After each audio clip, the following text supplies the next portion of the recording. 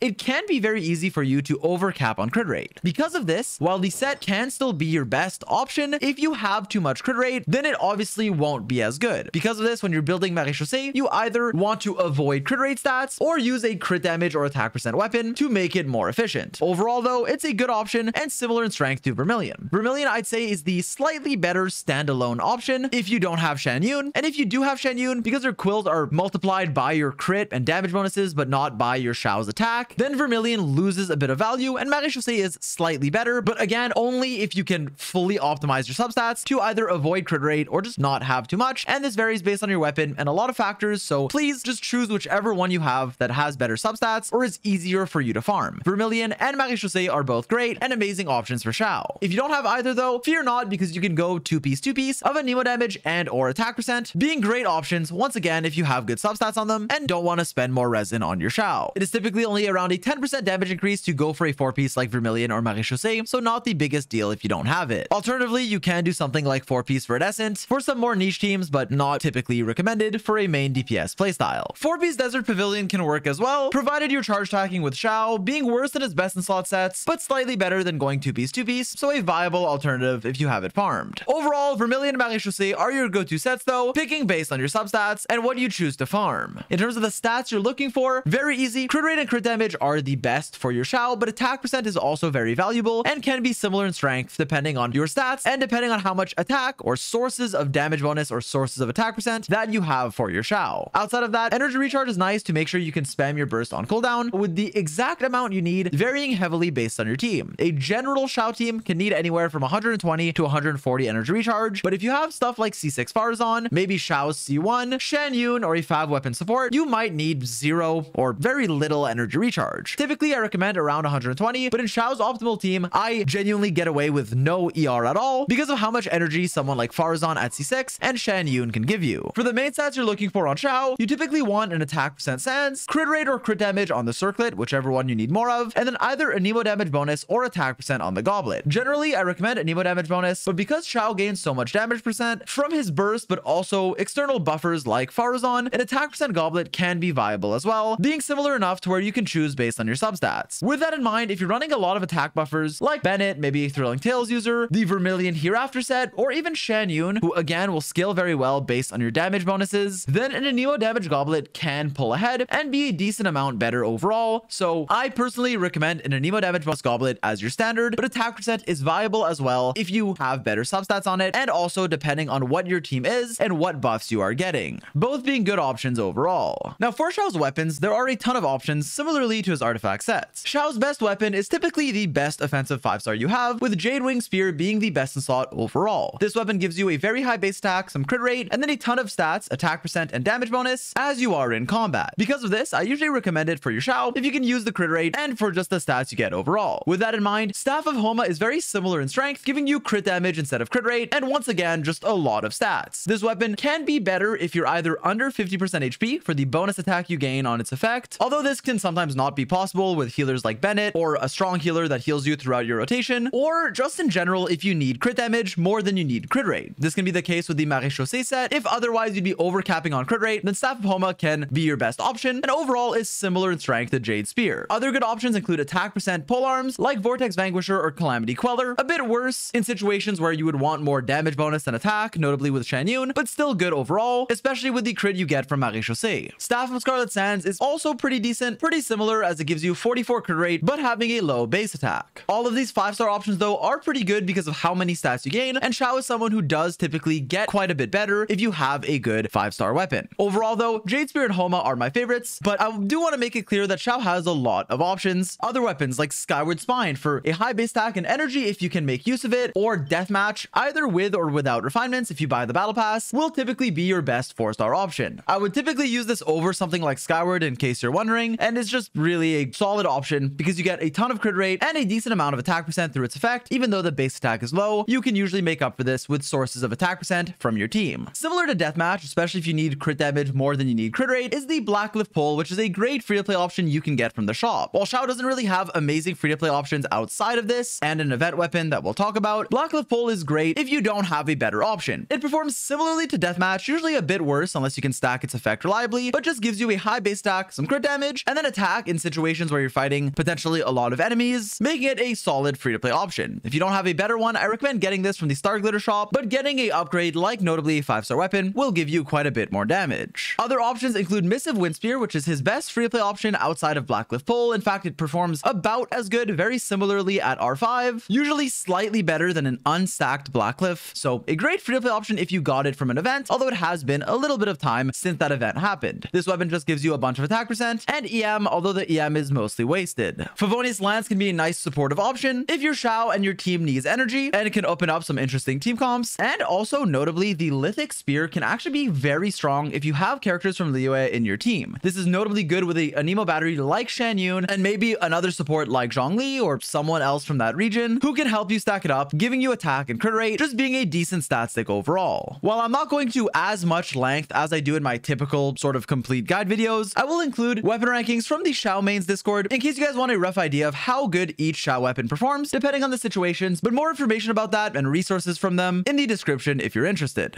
Also, as far as upgrading your Xiao goes, for his constellations, I don't like talking about them too much because a lot of them are pretty useless. His C1 is nice and C6 can be, but C2's energy is for the most part not very valuable because it only works off field. Xiao C4 is the absolute worst constellation in the game. It is completely useless. C3 and 5 increase your talent levels, but these don't do that much in practice. C3 is nice if you have his 6 constellation, but outside of that, you don't really care. And then C5 only gives you a minuscule increase in damage, as your burst talent level aren't nearly as powerful as your normal attack ones, because this is where your plunge scaling comes from. What I do like about Xiao's constellations is his C1. I think it's underrated. I don't think it's great. I want to make that clear. Like, it's not nearly as good as a really strong C1, like for example Xiaotao's, but it's a nice quality of life one that'll give you another charge on your skill, more energy, and a bigger burst of damage, particularly being nice if you can clear in 1 or 2 rotations, have really high investment, and can actually make good use of this skill, or for the little bit of extra energy for 1 rotation. It's not the most valuable overall though, because throughout the duration of your combat, this won't really charge up. You won't get to use it more than once, because when you're fighting on Xiao, you're using your skills every rotation, so you won't have time to build up 3 charges once you use your first 3. I still like it though. It has grown on me the longer I've played Xiao, especially if you can clear very fast, and if the extra front-loaded damage of another skill cast can help you clear in 1 rotation easier. His C6 is also insane against 2 enemies, or if you can make use of it, but a lot of the times, like in single target, you just can't use it, and in other situations, it's very situational. Sometimes plunging is better, whereas if you can line up, are fighting 2 enemies or multiple that you can dash through, then C6 can be absolutely broken. It just depends on the situation. Because of that, I think Xiao is very strong, even just at C0. Doesn't have the best constellation upgrades, but genuinely doesn't need them, and the constellations that actually would increase his power level the most come from other characters, like if you have Farazan C6, or want to get maybe Farina C2 or Shan Yun C2, both of which will give him a lot more damage than his personal constellations. While I have talked about Xiao's teams a lot in this video, and talked about how this sort of premium team is so broken right now, and Xiao is genuinely a very strong character with it, I want to make it also clear that there's a lot of teams you can do. This team is the best, but there are a lot of variations depending on what you have and what you don't have. For example, if you don't have Shan Yun, you could use a healer with a Farazan Farina core of either Jean or Bennett. Bennett, if you can build enough healing on him, Jean for the like sort of standard healing, and her C4 would give you more damage if you have it. And for example, if you have Shan Yun but no Farina, then you could just replace that Farina with someone like Bennett, or even another option if you want a shield, you can go Zhongli, or just any source of damage for your Xiao. Additionally, if you don't have Farazan, you could use someone like Sucrose for an Anemo battery. Yeah, you'll lose damage. Yeah, Farazan is great, but a team comp like this can still work. And then maybe you want a better healer with Farina, or you want another Anemo character. For example, if your Farazan is not C6 and you need more energy, then you could do something like this. You could run Jean with her. You could do triple Anemo Farazan teams if you don't have her C6 and want just more Anemo particles. In a team like this, you could do any healer, but Bennett is highly recommended because of how much attack and buffs he gives you. Pre-Farazan teams like this were what we used. A Anemo battery, someone like Sucrose being the best, but others like even Venti can work. A healer with Bennett being the strongest, and then a flexible last slot. A shielder like Zhongli or C6 Toma that buff your damage quite a bit are very nice though for convenience and also just damage. With that in mind, you can use a very flexible last slot. A burst support works fine. And if you have C6 Farazan but no Farina or Shan Yun, then a team like this is what I would recommend, with Xiao, Farazan, Bennett, and then a flexible last slot, once again depending on what you need, with Zhongli's Res Shred sort of being standard. One of my personal favorites was running a crit Kazuha in this team because of how much damage bonus you're gaining from Farazan, the Anemo buff and Res Shred, while also having Bennett to give you a ton of attack, making Kazuha actually a good character here. Ignore Aquila, I don't know why he's on that, if you don't need him in your other team, which is when I would typically recommend Kazuha, not typically in a Xiao team. Other more old school teams include Xiao, Jean, Double Geo, or even playing Xiao with Raiden to give you energy, although that's a bit more unique. Understanding that there's a lot of different teams you can build for Xiao just in general, even without the premium units, is important because I think he's a flexible and strong carry, but one that gets a lot stronger and is actually almost meta. Apparently he's the highest usage. I don't know how accurate this source is, but his team is one of the highest usages in the Abyss, at least on the CN side, which is cool. That's genuinely cool to finally see with these premium upgrades like Farazan, like Farina, and like Shan Yun, who, yeah, Shan Yun you're probably only pulling for Xiao or some other plunge teams. Like I really like her with Diluc, but I digress. But Farina you probably should pull for your count anyways, and you might get a Farazan from some banner. As she is a 4-star, yeah, her constellations can be annoying to get and very difficult, but you might eventually get them, or you might actively go for them. Let's say you are a Xiao main and want to build your Xiao, well, pulling on something like a Shan Yun Farazan banner that we had is definitely a smart thing to do, and it gives you one of the stronger teams and enables your Xiao to be such an amazing hyper carry. I hope I made that clear in this video. There's a lot to cover. I don't know if the tone I took kind of got conveyed properly. I want to be really happy that Xiao's finally super strong, but also give you guys a sort of disclaimer that yeah, his premium team is expensive, but there are alternatives, and kind of do with that what you will. I really love Xiao, I always have, and I really like the state he is in now, being great in so many different situations thanks to all the buffs that he's been getting. Thanks so much for watching. If there's anything I want to add, it will be in a pinned comment. Let me know what you think of this type of video. It's not my standard one. I usually do a complete guide or a review. I tried to kind of mix the two, give you guys my honest thoughts on him and some more advanced information to also give you guys a sort of guide without needing a separate video. For more advanced information on some plunge stuff, how his abilities work and all that, I highly recommend my ultimate Xiao guide that still has a very nice combo section that you can go look at if you want to learn more on Xiao. And as far as the showcase goes, I tried to include a bunch of that in this video. A lot of footage of my Xiao kind of destroying the abyss, so I hope I did well in that regard. Thanks so much for watching. I hope you enjoyed, and as always, I'll catch you guys in the next one.